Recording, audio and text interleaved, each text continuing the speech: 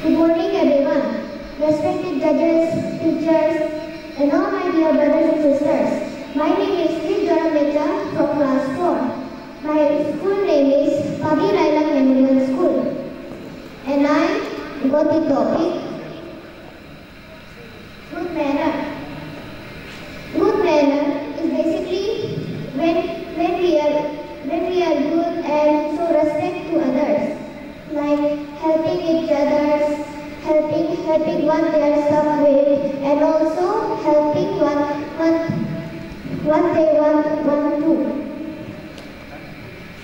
And also, it is really important to have a good manner. Most good manners are from our parents and schools. A good manner, how to have a good manner? First, we should be respectful for others. And if we are not respectful, we will be really naughty and we won't know anything. And we might get failed every time.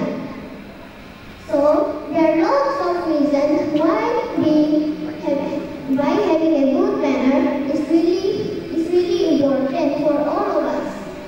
If someone doesn't have a good manner, they have no knowledge and no